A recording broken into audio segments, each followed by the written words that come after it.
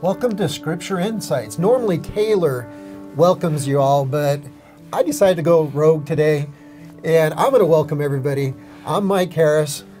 I'm Taylor Halverson.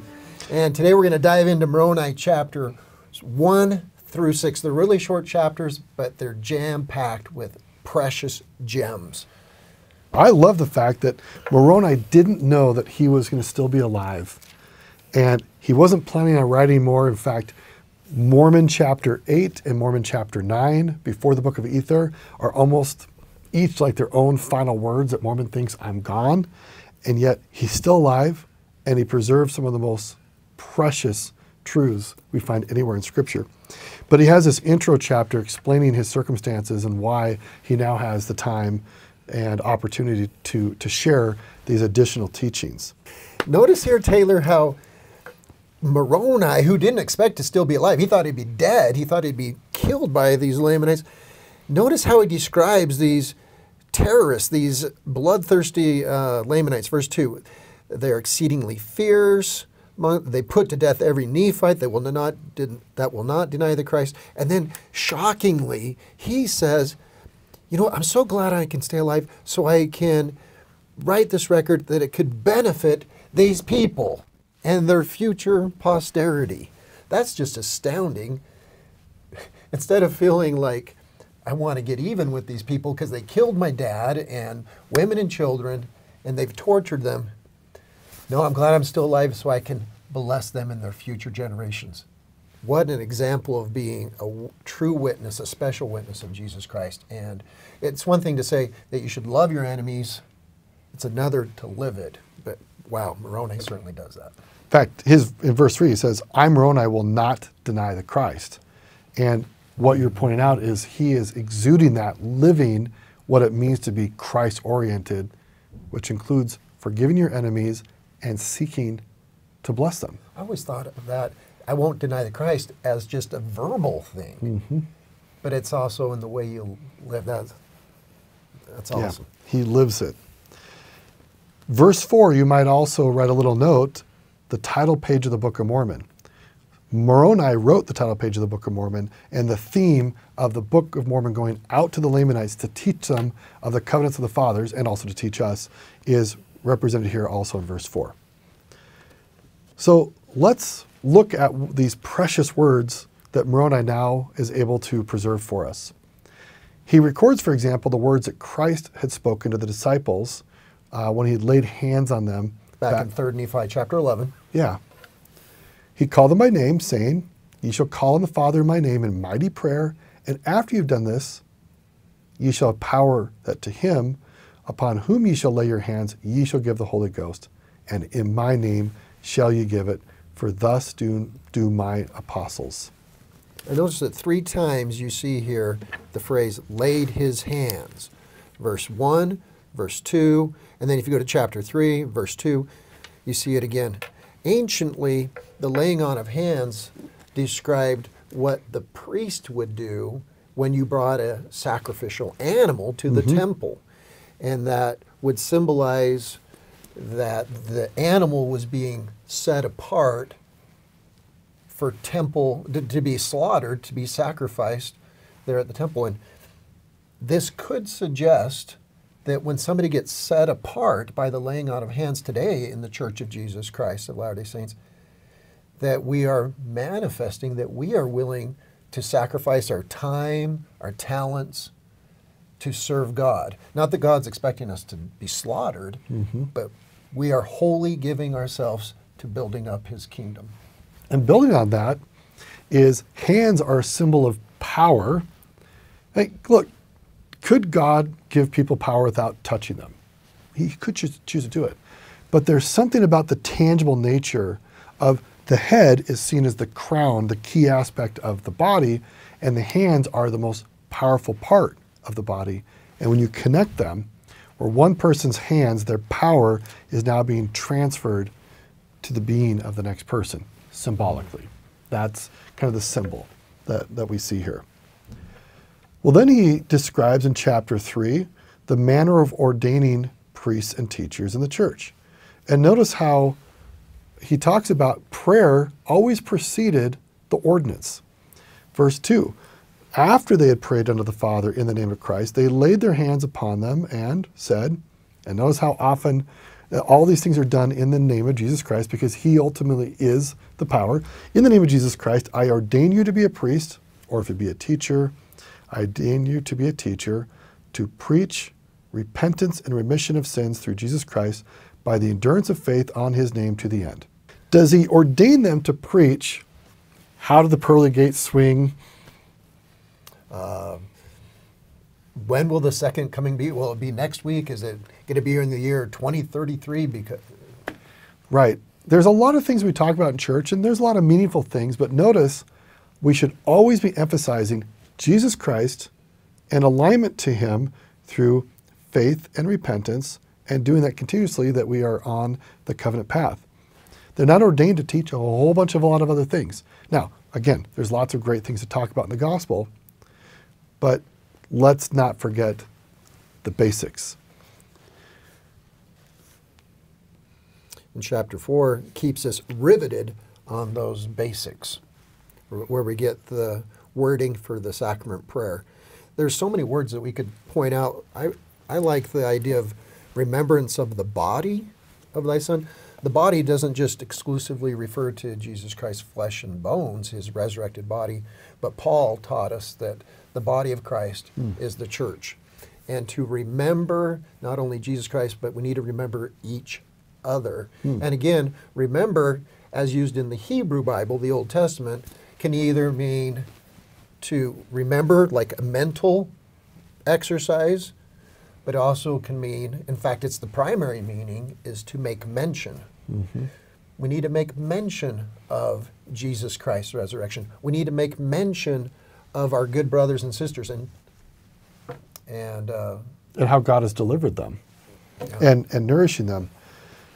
When I reread this recently, I circled at the beginning of verse 3 the word ask. And actually, before we even read this verse, let's just reinforce that. What if Moroni had passed away? Now, God revealed the same passages in the Doctrine and Covenants. It's not like God couldn't give this, but just how precious these words are that Moroni gives them to us. But it shows, though, the consistency of the covenants and ordinances. The procedures of the endowment and how things are run sometimes change and are refined, but the covenants, ordinances have always been the same. Yeah. Let's read this passage, and I circled the word ask because this is a pleading prayer. The sacrament prayer, both of them, we are requesting something. So let's read it, and let's listen to what we're requesting and what the outcomes of those requests should be and what we're committing to in order to receive the outcome of the request. O God, the eternal Father, we ask thee in the name of thy Son, Jesus Christ, to bless and sanctify this bread to the souls of all those who partake of it, that they may eat in remembrance of the body of thy Son, and witness unto thee, O God, the eternal Father, that they are willing to take upon them the name of thy Son, and always remember him, and keep his commandments, which he has given them, that they may always have his Spirit to be with them. Amen. So we are asking for blessing and sanctification to our souls. That's the early part of the verse. Why? So that we will eat in remembrance and witness, so that we show we're willing to take upon us the name of the Son, and always remember him, and keep his commandments, so that we may always have his Spirit to be with us. I wonder, we hear this prayer so often, and sometimes it's kind of rushed through by the priests, that sometimes we miss the opportunity just to slow down and dwell a bit more on the meaning of these words. The most important ordinance that we engage in on a regular basis in the church is sacrament. And we sometimes kind of rush it. No. Elder Quentin L. Cook said, quote, "I believe that weekly participation in sacred sacrament meetings has spiritual implications we do not fully understand," close quote. And that was in April of 2017. There's something sacred here. And I think you and I, Taylor, and our listeners, I don't think we undervalue I think we all realize it's sacred, but I think there's something more there that we still all have, that the Heavenly Father wants us to understand about the sacrament that we don't fully realize yet. And one of those things might be just feeling God's mercy, His love, His deliverance. That is the purpose of this ritual, of this ordinance, is to remind us of God's enduring love. When we go to the sacrament table, we should feel the Spirit of God reminding us His arms of mercy are forever extended towards us. President Dallin H. Oakes underscores a word here. He thinks it's very significant that it says that they are willing to take upon them the name. It doesn't say that they will take upon the name or that they have taken, but they're manifesting willingness. Or desire. Or desire. In his April 1985 talk, he says, "It is significant that when we partake of the sacrament, we do not witness that we take upon us the name of Jesus Christ. We witness that we are willing to do so. The fact that we only witness our willingness suggests that something else must happen before we actually take the sacred name upon us in the most important sense." He asked then, what future event or events could this covenant contemplate? And I recommend looking at the whole talk, but he gives some possibilities. But the one that I'd like to emphasize, he says, by partaking of the sacrament, we witness our willingness to participate in the sacred ordinances of the temple. So maybe it's maybe this is how I would explain it. When we partake of the sacrament, let's use the marriage metaphor. All throughout the Bible, Jesus considers himself the bridegroom, the husband, and he gets married to his bride, the church. And when we partake of the ordinance of the sacrament, it's almost as if we're manifesting that we're willing to be eventually married, but right now we're just dating or engaged. And then once you actually partake of you participate in the endowment, then you fully take upon you the name of Jesus Christ. It's as if you've entered into a marriage covenant. And the covenant and the relationship is now heightened. That's really beautiful. We should compare and contrast the sacrament prayer for the bread to the sacrament prayer for the wine, or we now use water. And there's a few just very brief differences, but overall, the message is the same. It begins with, we ask thee. Let's actually read this whole prayer. O God, the eternal Father, we ask thee, in the name of thy Son, Jesus Christ, to bless and sanctify this wine to the souls of all those who drink of it, that they may do it in remembrance of the blood of thy Son, which was shed for them, that they may witness unto thee, O God, the eternal Father, that they do always remember him, so that, or that they may have his Spirit to be with them. One of the differences we have here is we don't have the phrase in the wine or the water prayer that we have in the bread prayer. They are willing to take upon them the name of thy Son. Now, it doesn't mean we're not willing to do that. It's just one little difference, that the prayer on the water is just a bit shorter, but the essence of this is the same. It's about remembering what Jesus has done for us, his great deeds, so that we can have deliverance. And that deliverance is mediated through the atonement of Jesus Christ, and that deliverance is mediated, that atonement is mediated through the Holy Ghost. And when we always have the Spirit to be with us, we always have a member of the Godhead accompanying us, and we are cleansed so that we can be in the presence of God. In chapter 6, it talks about how we should treat those that are baptized into his church. And I'm seeing some fascinating, powerful parallels between chapter 4 and 5 with the sacrament prayers and how we should remember Jesus and how we are willing to take upon his name. And we're supposed to then in turn do that same, we should show that same devotion to these newly baptized members of the church. In fact, look at verse 4. They were numbered among the people of the church of Christ, and their names were taken. That same language is used in the sacrament prayer, chapter 4, verse 3, that they take upon them the name of thy Son. And why? Go back to chapter 6, that they might be remembered. And why do we take the sacrament? That we might remember him. The seriousness, the sacredness in taking Christ's sacred name upon us, we should feel something similar in our relationships with church members. Yeah, you made this point really well. I'd never thought about it before, that when we remember the body of Jesus Christ, it is his sacrifice we remember, but by extension, remembering the body of the church. And as the church grows and expands, as the body grows, we need to continue to remember those who are coming into the church so that they might be nourished. And actually, sacrament is a form of nourishment. I mean, we are eating. Without eating, you die. And God tries to signal to us that if we don't continuously eat of him or of his word, we also die.